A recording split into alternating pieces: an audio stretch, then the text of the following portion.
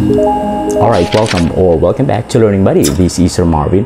At sa episode na ito, ituturo ko sa inyo kung ano-ano ba ang mga benefits ng GCash application kapag tayo ay fully verified dito.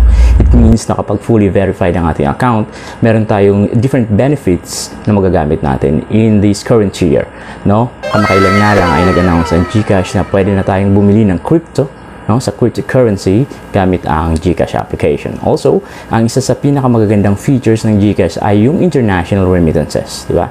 And also yung pagbayad, no, gamit ang QR code at marami pang iba. So, don't skip this video kasi papakita natin kung ano-ano ba ang mga features na ma-avail natin kapag tayo ay fully verified. Alright? So, huwag kalimutan na munang mag-subscribe. Mic check. 1, 2, 3. This is Sir Marvin and welcome back to Learning Buddy. Ngayon, sa episode na ito, ang ituturo ko sa inyo ay kung paano ba natin makikita ang benefits ng GCash application kapag tayo ay fully verified. Pumunta sa GCash and of course, i-enter ang PIN. Pagka-enter ng PIN, okay, mali pa yung PIN ko. Okay, pagka-enter ng PIN natin, ang mangyayari ay syempre mapupunta tayo sa ating account. Ayan, so ayan, nakakaya naman yung balance ko. Ngayon, syempre, pagdating natin dito, no, pupunta tayo sa ating profile. Diyan sa baba yung tao, yung icon na tao sa ibaba. Di ba, nandyan yung home, yung QR, yung activity, and of course, yung profile ang pipindutin natin. Pindutin ang profile. Pagdating dito, makikita mo dito ang yung profile or account owner's profile. At dito makikita mo, kasi fully verified na tayo. Andyan makikita nyo dyan sa baba ng view benefits na ako ay fully verified na. Wala lang akong picture dyan kasi may gagawin pa akong tutorial kung paano magpalit ng name. Okay? So sana mag-subscribe para makita nyo yung vlog na iyon. Ngayon, bago tayo pumunta sa benefits na ipapakita ko sa inyo, pumunta tayo sa levels. Merong tatlong levels ang GCash. Ang basic level, ang semi-verified level, at ang fully verified level.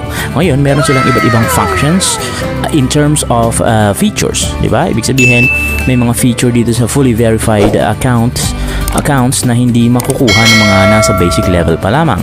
Meron din namang features sa accounts ng mga semi-verified na hindi makukuha ng basic level. Alright?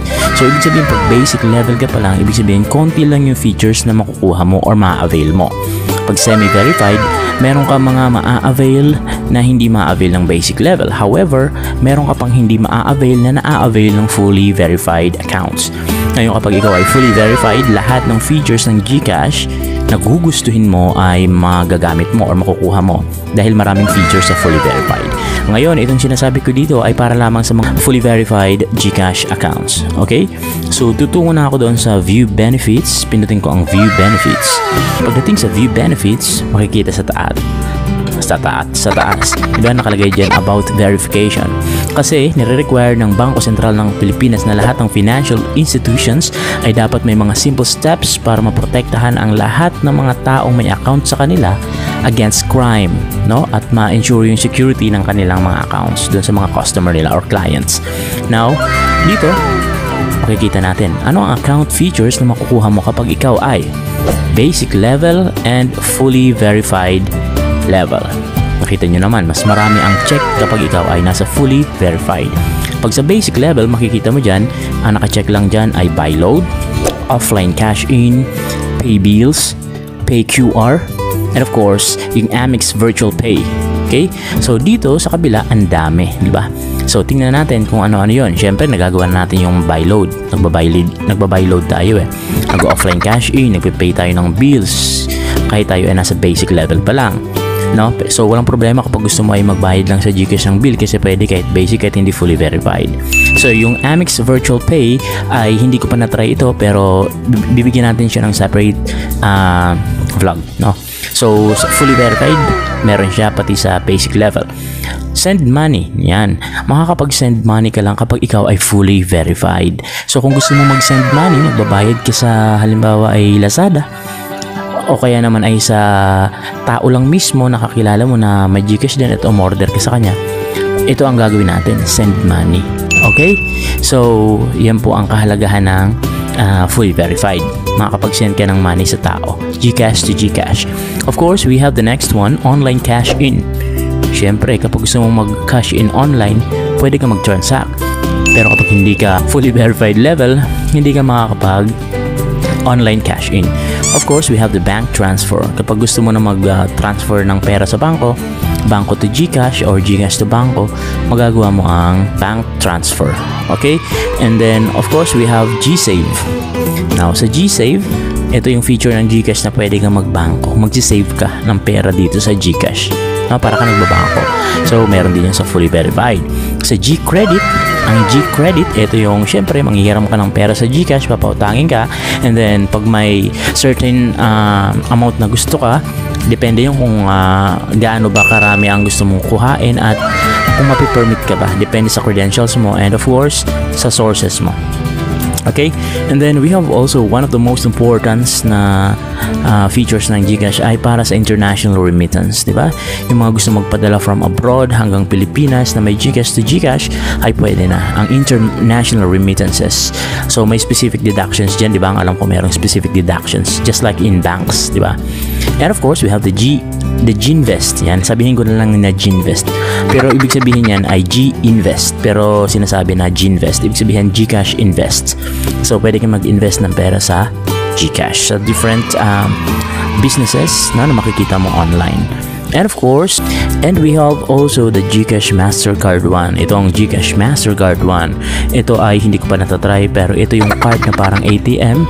And then, pwede kang mag-withdraw, no? So, wala ka ng problema sa cashing out, diba? Kasi, meron ka ng Mastercard. So, i-vlog natin yan. Of course, we have card transactions. Kapag card transactions, of course, online card transactions ang gagawin. Ito yung mga, syempre parang ATM siya, diba? So, pwede mong gawin ay, pag fully verified ka, meron kang card, pwede mo itong pambayad sa groceries or whatever. And of course, pinakamahalaga rin, cash out. Hindi ka makakapag-cash out kahit marami kang pera kung hindi ka fully verified. Tandaan po, fully verified dapat tayo. After the cash out, of course, we have the KKB2. So, i-research ko pa yan. I'm not gonna tell out something about it kasi hindi ko pa siya alam, to be honest. Okay, next, we have number 1, GCash Mastercard. Excuse me po. Can be purchased at any level. Yung Mastercard, mapupurchase yun sa any level. However, you cannot choose it kapag wala ka pang verification or hindi ka pa verified or fully verified. Okay, we have below, number 1, GCash Mastercard can be purchased at any level. Ibig sabihin, makakabili ka ng Mastercard ng GCash pero depende yung kung ikaw ay fully verified. Hindi mo siya ma-enjoy kasi pag hindi ka fully verified, may limitations, di ba? Number 2, users can KKB or request money at any level. Okay, only fully verified users can pay a KKB or request. Hindi ka makakapag-request ng pera kapag hindi ka pa fully verified. Paulit-ulit tayo dyan sa importance ng fully verified. Okay, accounts limits.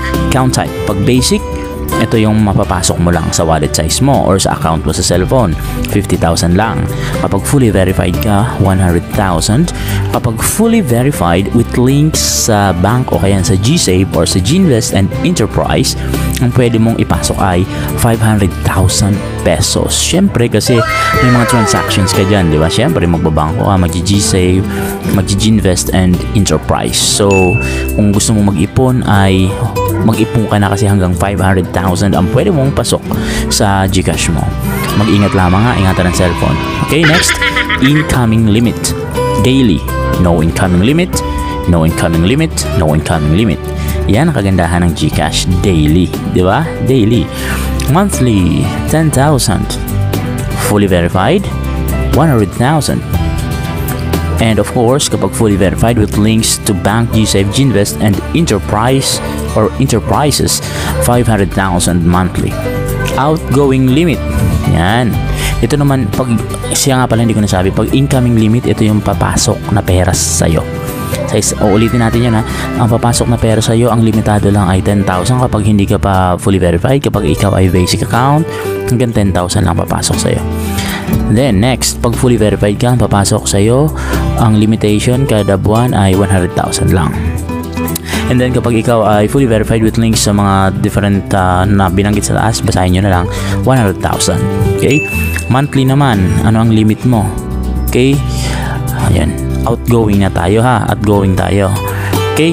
Pag sinabing outgoing, ano yon? Of course, pag sinabing outgoing, ito yung mga lalabas sa account mo, ipapasa mo sa ibang tao. So, daily, no outgoing limit. Pero kapag daily sa fully verified, 100,000. Okay? Kung marami kang pera, sige, isend money mo lahat. Or i-transfer mo sa bank. And then next, we have 100,000 kapag fully verified with links. Okay?